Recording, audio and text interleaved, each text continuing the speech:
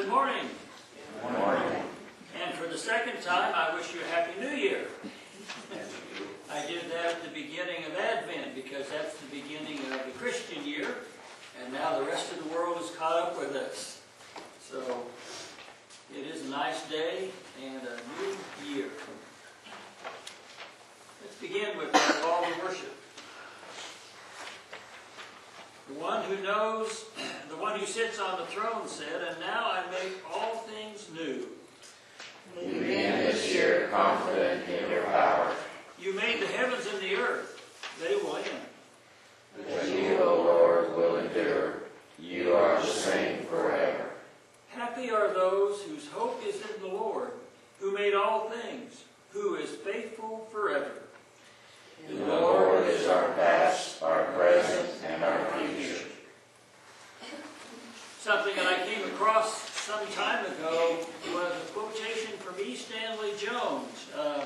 Some of you may be familiar with that name. He was a world-famous missionary who did most of his work in India, but also became world-known because of his writings and his witness. He said, "I don't know what the future holds, but I know who holds the future." What an excellent thought for a new year. Let's stand and join in our opening carol, one that celebrates this special Christmas season.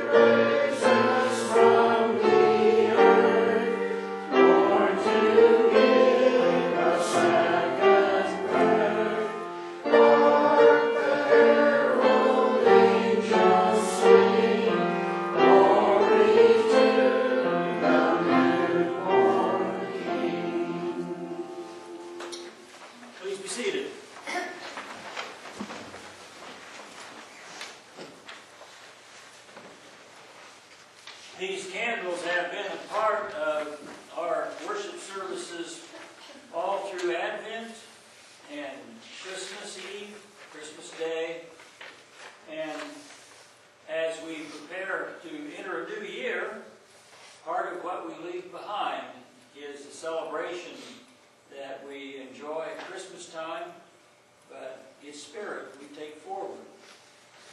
Would you join with me in that part about the Advent candles you find in your bulletin? The candles on the Advent ring are a witness of persons waiting for the promise of Christmas to come more fully into our world.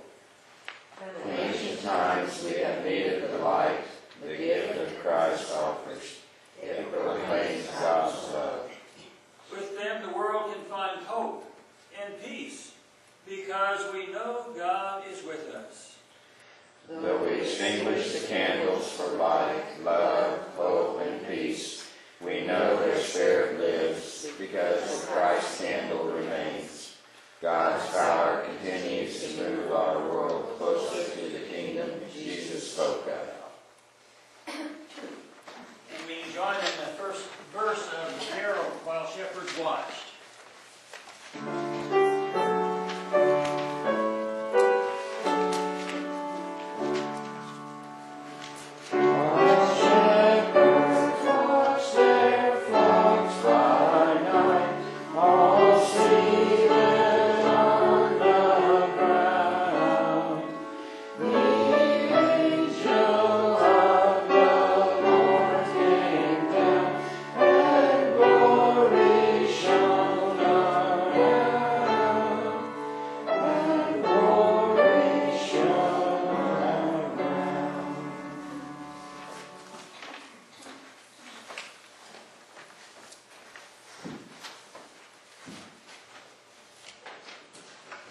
Well, the announcements, you'll note, are rather brief. Just the birthdays. Are there announcements, hopes, joys, things that we will celebrate?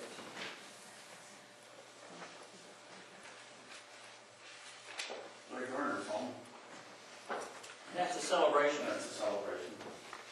It is not a very nice way to spend Christmas in the hospital, but he's at least home and recuperating.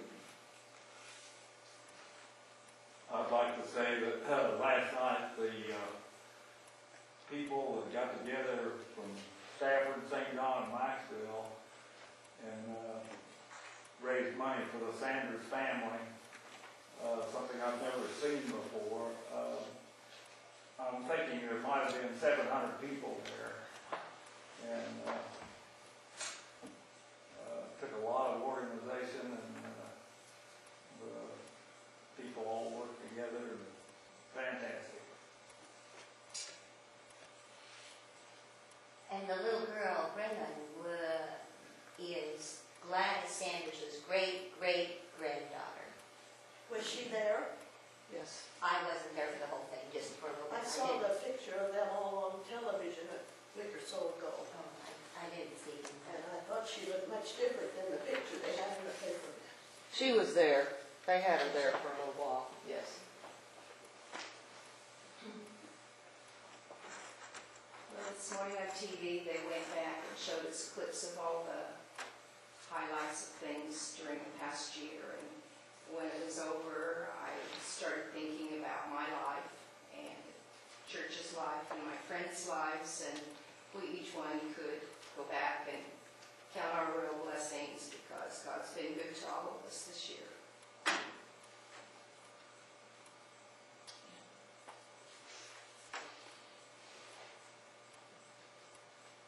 Others?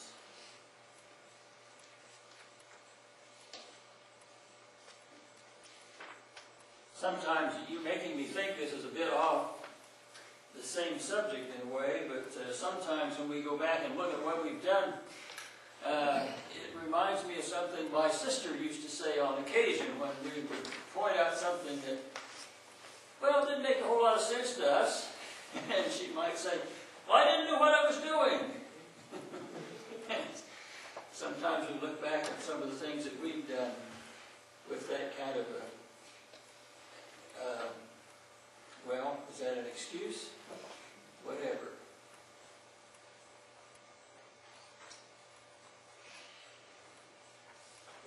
Well, let me invite you to join with me in a little time of silent prayer and meditation, and then we'll join together as a congregation.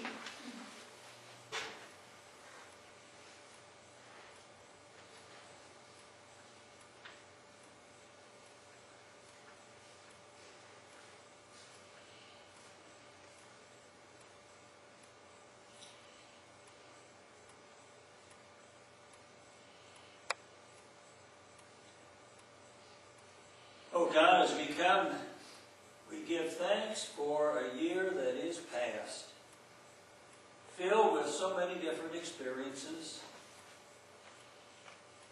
ones in which we can look back and see the value of the church, the value of faith. We can see your hand in so many different things. We give thanks that as we went through that year, sometimes there were questions. We knew that at all times you were with us. And now we begin a new year. We give thanks for the opportunities that it presents. It is like new fallen snow in many ways, untouched, untracked. And it presents to us a challenge of the trails and tracks that we will leave in that year that we have just begun. As we go forward, we know that you will continue to be with us, that your great gift that comes with Christ is that promise that He is with us, that we are not alone in this world. That is one of the great gifts that you've given us in the church. We are bound together with so many others in this congregation, in the churches beyond this, in the church around the world. We are tied together by a common faith, and we give thanks for that incredible gift. And now as we continue in this service, we give thanks for each one here as we begin this journey together, and ask your grace and your peace for all. Be with those who are sick, those who are ill. Be with those who have spent this very special time of the year far from home. Be they there because of the work that they're involved in. Those who are representatives of the church. Those in service of nation. Be with each one. And may you bring us all together once again. These things we ask in Christ's name, who came and called people to Himself, 12 followers, and then as He began the ministry through those followers, called all to Himself. And we are part of that. The one who taught us to pray, saying, Our Father, who art in heaven, hallowed be Thy name. Thy kingdom come, Thy will be done, on earth as it is in heaven. Give us this day our daily bread, and forgive us our trespasses, as we forgive those who trespass against us. And lead us not into temptation, but deliver us from evil. For Thine is the kingdom, and the power, and the glory forever. Amen. Well, we seem to be a little short on children, so I think we will do that next time around.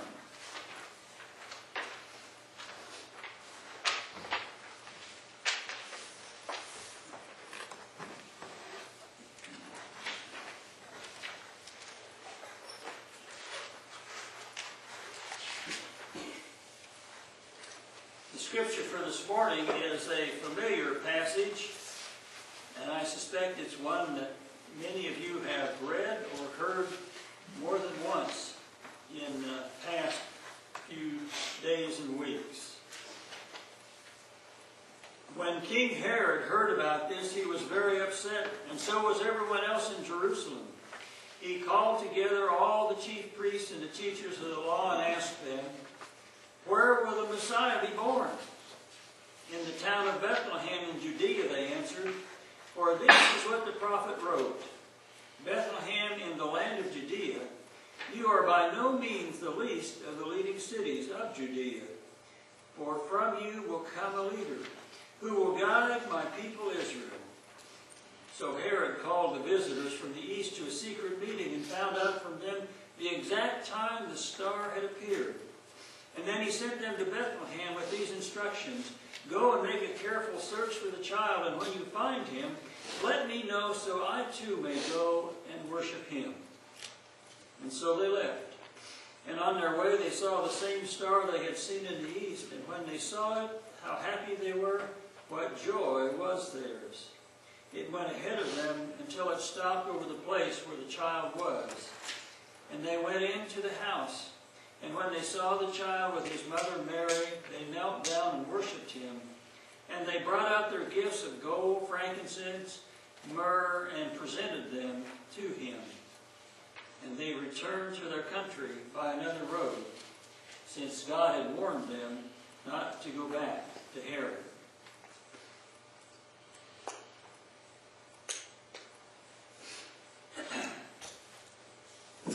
We have a picture in our mind of visitors.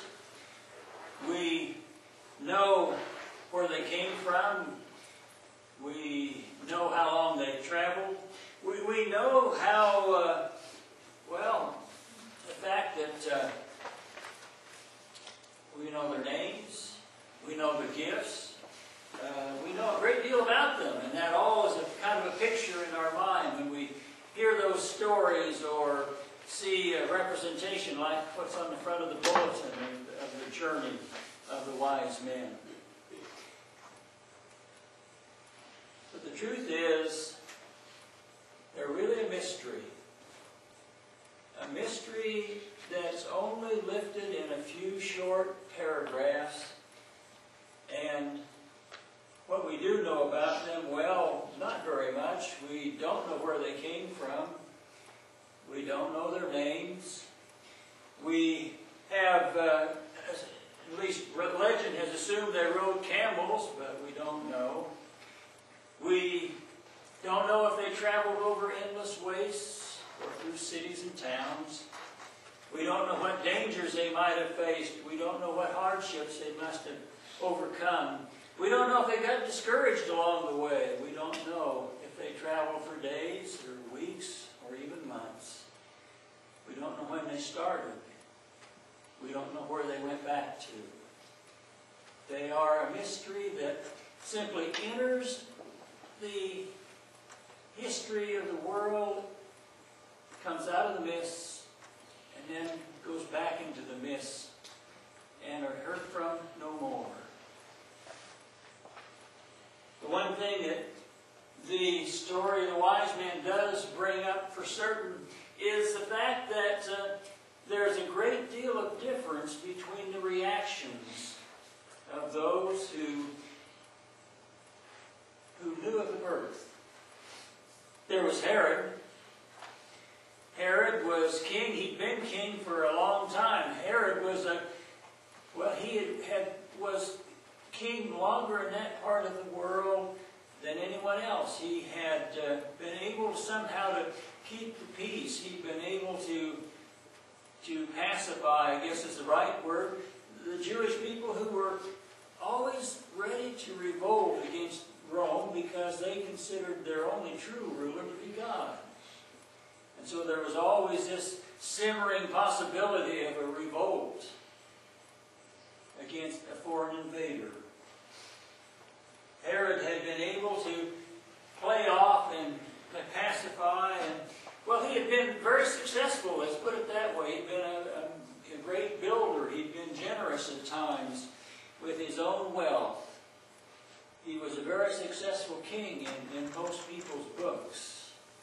But Herod had a few faults, and one of those was his insane,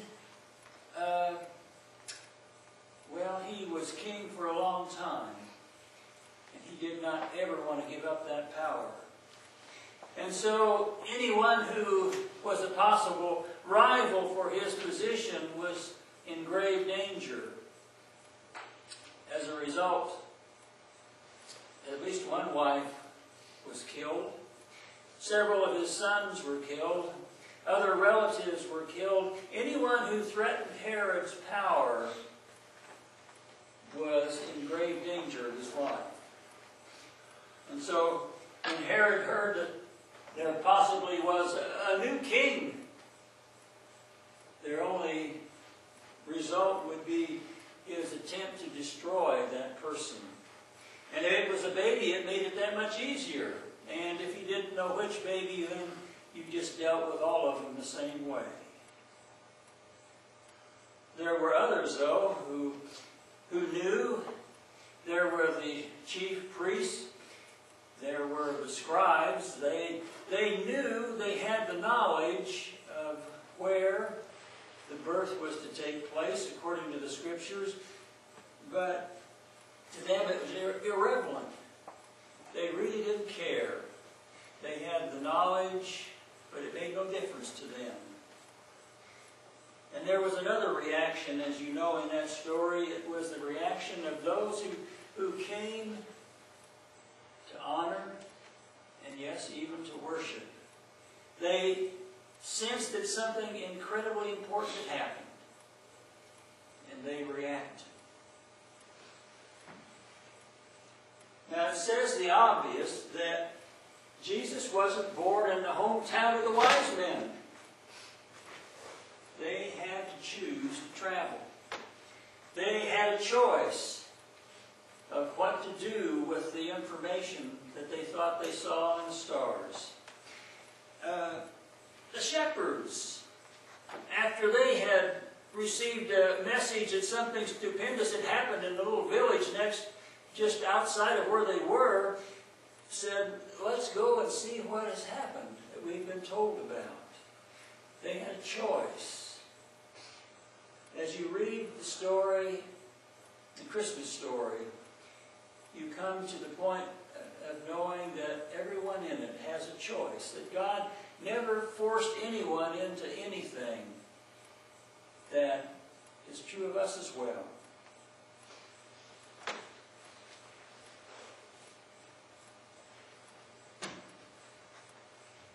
One could say one thing for certain, that the journey of the wise man was against common sense. Those who were practical people stayed home.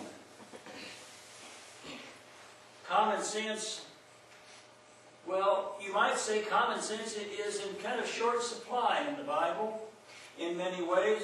Common sense would say that Jesus should remain a carpenter in Nazareth. He should forget about preaching. And if he has to speak out, he should never say much of anything that would attract his attention, attract the attention of the authorities.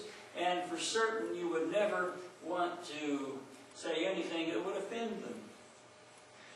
Common sense would say that the disciples, well, they could be interested bystanders of hearing Jesus, but if he ever invited them to follow, well, they should simply remember all of their responsibilities to family and to community and to their professions.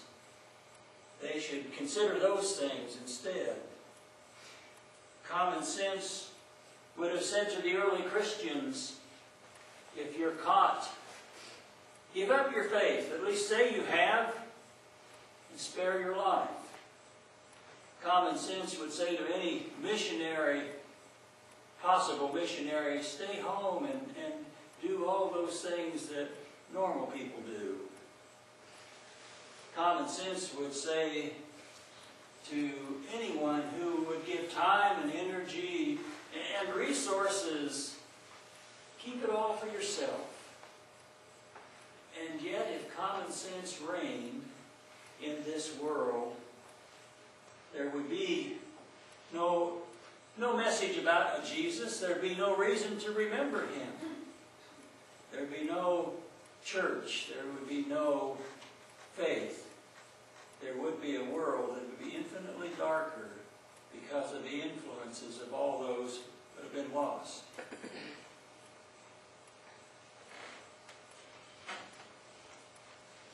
The wise men, or those we call the wise men, came. They brought gifts. But the greatest gift that they gave was the gift of their coming.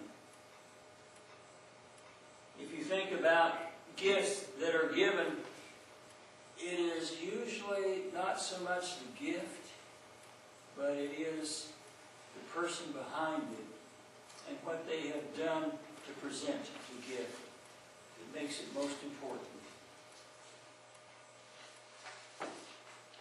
As we think about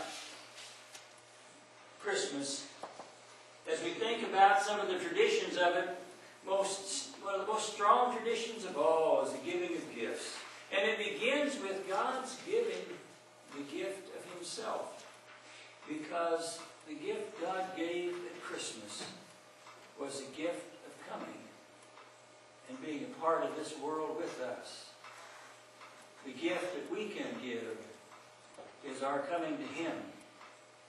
Amen.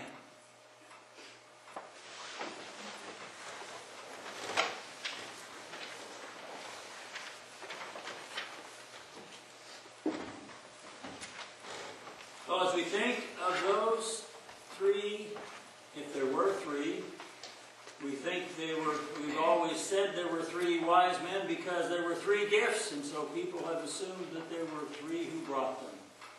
But as we think of those travelers, would you join in that carol that is in their honor, singing the first verse?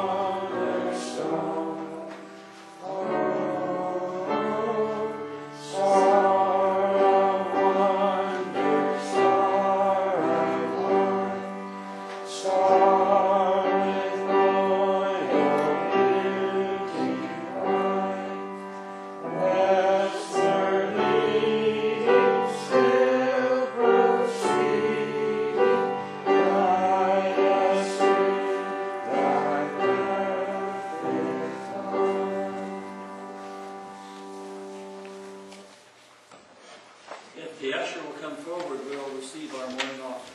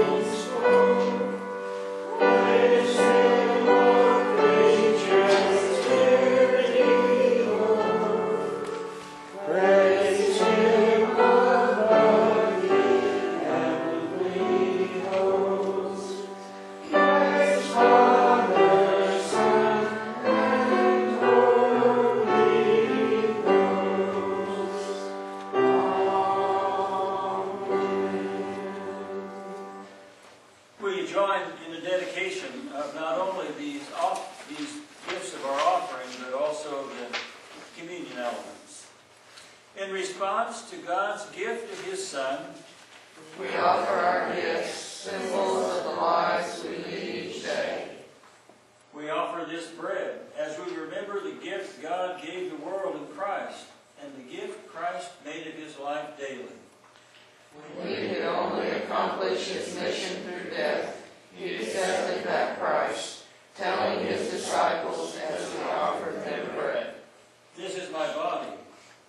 He also offered them a cup, saying, "This is my blood given for you."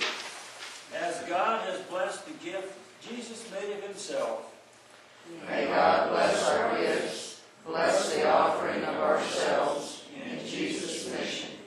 Amen. And as we remain standing, let verse, the refrain only, one bread, one body.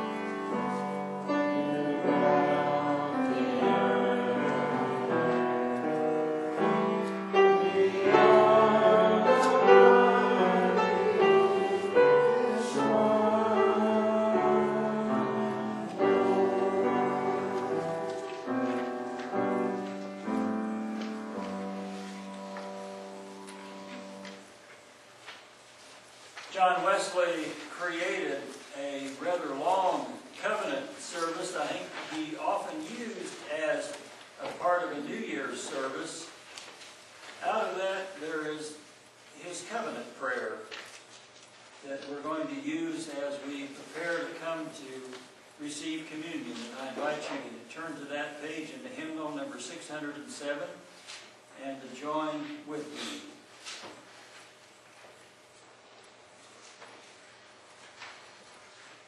I am no longer my own, but thine. Put me to what thou wilt, rank me with whom thou wilt. Put me to doing, put me to suffering. Let me be employed by thee, or laid aside for thee, exalted for thee, or brought low by thee. Let me be full, let me be empty. Let me have all things, let me have nothing. I freely and heartily yield all things to thy pleasure and disposal. And now, O gracious and blessed God, Father, Son, and Holy Spirit, thou art mine, and I am thine. So be it. And the covenant which I have made on earth, let it be ratified in heaven. Amen. And I invite you to come and join here around the altar as we have celebrated communion in the past, and do so now.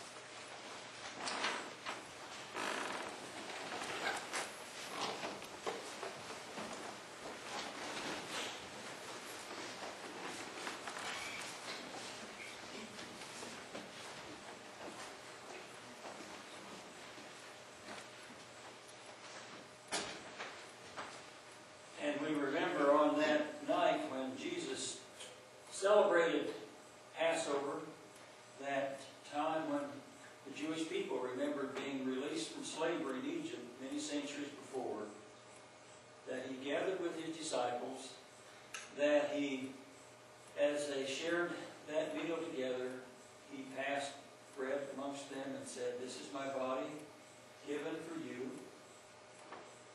And later, he passed a cup and said to them, "This is my blood given for you."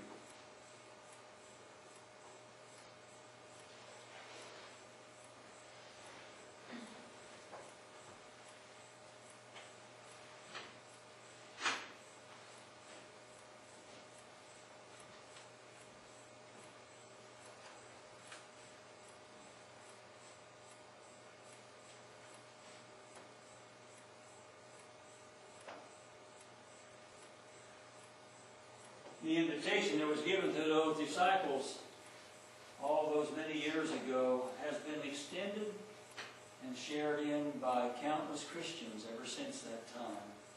And we too, as we begin this new year, share in that communion which began in that little room up over her home in Jerusalem.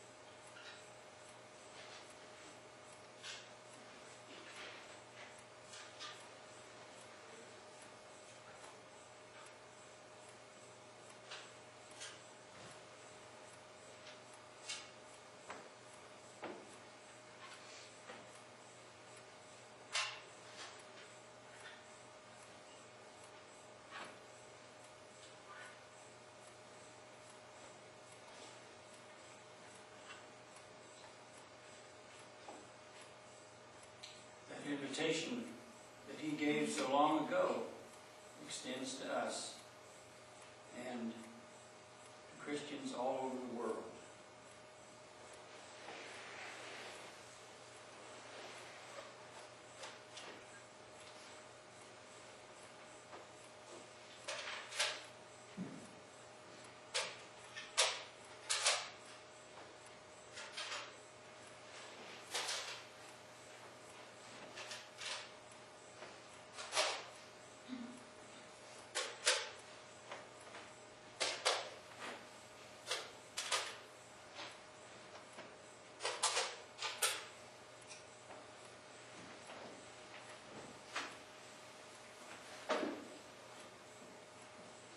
Well, I've sometimes printed the last song in the bulletin, as you noticed that there probably wasn't room with all the other things I had there. But let me read to you just that last verse, which I thought I had marked.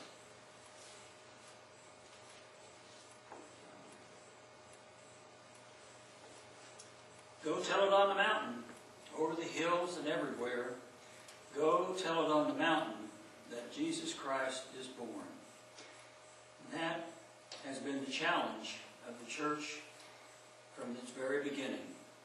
So as we begin a new year, we go out with that challenge before us to live and to speak of that one we call Jesus the Christ. Amen. May your new year be a great one.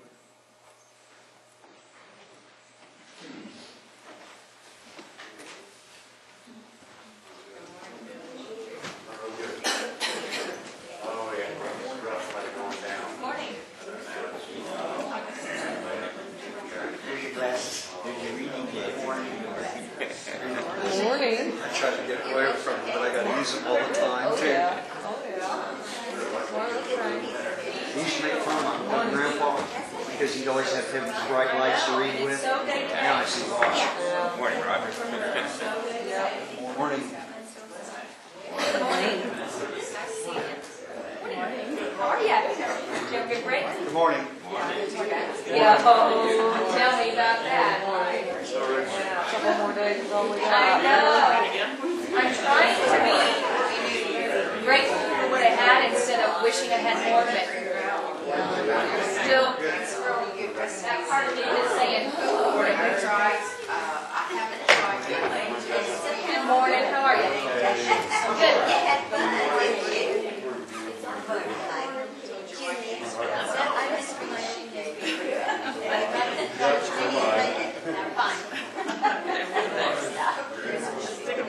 Oh, thank you. That's another one for another.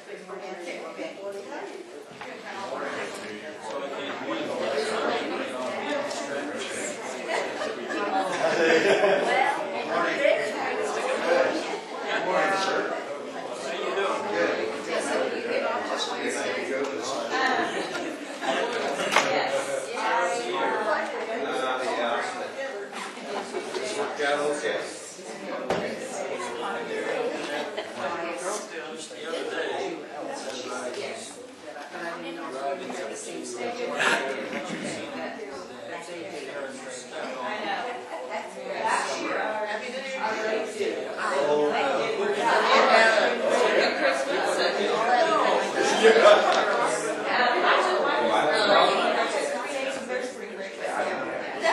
Okay, yeah. But you're guessing. Yeah, we're on the same. Oh,